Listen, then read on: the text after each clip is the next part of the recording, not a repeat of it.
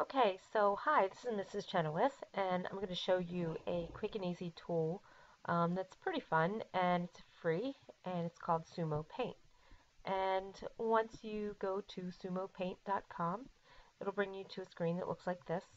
And the nice thing is you don't have to sign up for this. You can just try it online for free and not have to worry about anything.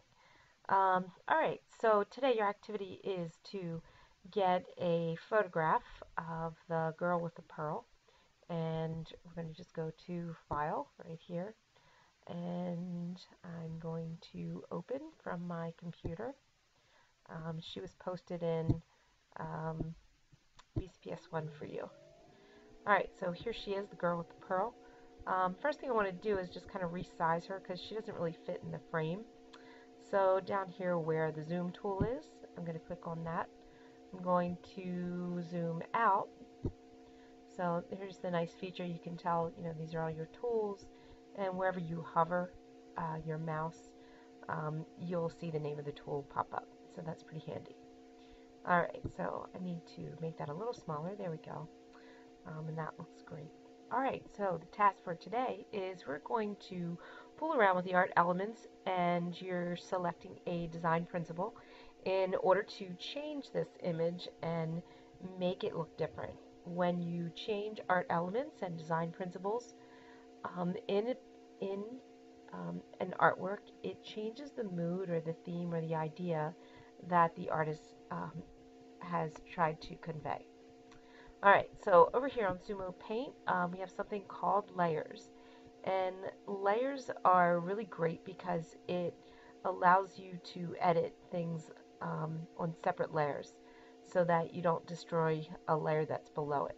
Alright, so here's the layer palette, and you can see she's on the background, she's on the bottom layer.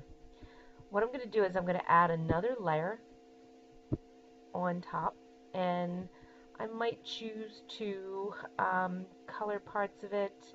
I might choose to, so let's do that. I'm just going to go ahead and, there's a pencil tool, there's a brush tool, there's an ink tool.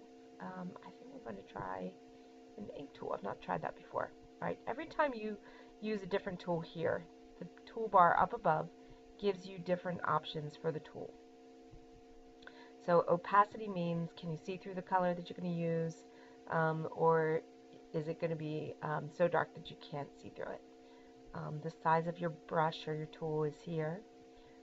Here I can pull this down, I can get different types of pen tips. My mode is ink, wet edges, ink beveling, smoothing.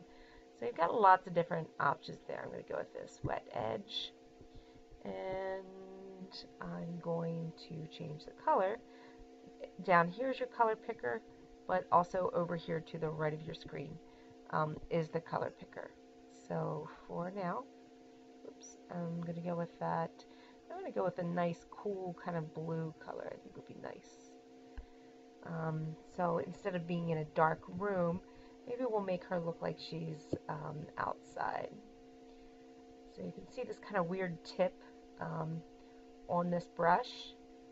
Okay, I'm going to make the brush a little bigger. So that I can cover an area a little quicker. Huh, that's kind of interesting. I've not used this tool before.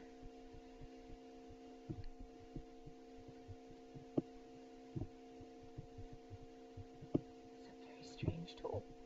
Alright, I'm going to use a brush. I think it'll make a little more sense to use a brush. So I'm going to pick a brush, and I'm just going to get a nice texture for the brush. Alrighty, and then I'm going to come over here and do some brushing. And that kind of adds sort of like a nice texture. Alright, so anyway, that's one way that you can sort of change the way that this looks. Alright, here's another fun thing that you could use are these filters. If you want to, you can just kind of go through and look at them and see what kind of ideas they have to offer. It may help you to change the way that this looks. There's one that says clouds. Let's see what happens if we do clouds. Alright, so not really crazy about that, but it'll give me a good opportunity to just show you the layers feature. So now if I take my eraser, and I'm still in that brush eraser, you can see that I can start to reveal her. She's still there. I'm not erasing her. She's sort of underneath. So this is one of the great things about layers. Okay, so I can kind of reveal her and bring her up. Alright, so anyway, that's pretty much how this tool works. I'm not going to show you every tool. That's part of the fun, is just kind of exploring and trying out some new things. So today's activity, go ahead and change the girl with the pearl and make her into someone different and have a different artist intent. Oh, this is another cool tool. So let me just go back to this layer again, just to show you another thing. You can lasso parts of an image. So let's say I want to take her eye and I want to move it. I could take her eye and move it somewhere else in the picture, for example. So if I do that, then I'm sort of restructuring this whole picture, moving things around. Maybe I want to go grab her lips, and I could take my time and do this really neat and organized if I wanted to. Okay, let's put her lips down here on her shoulder. That's a little weird. Okay. Alright, so anyway, you kind of get the idea. Once you have developed a picture and you're happy with the way that it looks, your next step is to save it. Alright, so I'm going to go to File, and I'm going to save to my computer. And here you can see you've got 1, 2, 3 different images. Sumo, if you save it in Sumo, you'll be able to open it up again in Sumo and you'll be able to edit it. But we need to save this to Padlet. So I'm going to click on JPEG. You could use PNG, but JPEG is a very standard format that works for lots of different applications, like putting it into a Microsoft Word document, or you can put that into PowerPoint. So JPEG is a very nice, friendly, universal type of document to save as. Alright, so there we go. I'm going to save it. And here's my new Vermeer girl with a pearl. And I'm just going to call this one a cutout. Alright, and then I'm just going to hit save. And there it goes.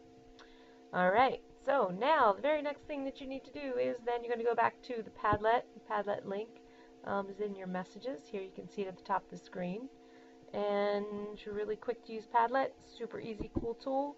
Double click anywhere on the empty screen, not on these, because that will open this up and do something different. So we want to double click on the screen, and this will start a new note for you. So you just start typing your name. Okay, and then you're going to read your prompt up here. It's asking you to explain how you redesigned the artwork and created a new mood, theme, or idea for this painting, and you should discuss your art elements and design principles. Alright, so here, I'm going to go here to upload my picture, and here I can find it. Here's my new one right here from your girl. Open, and there we have it. So now we've got another addition to the screen, to the first two that I submitted. Alright, so have fun with this. If you have questions, go ahead and message me.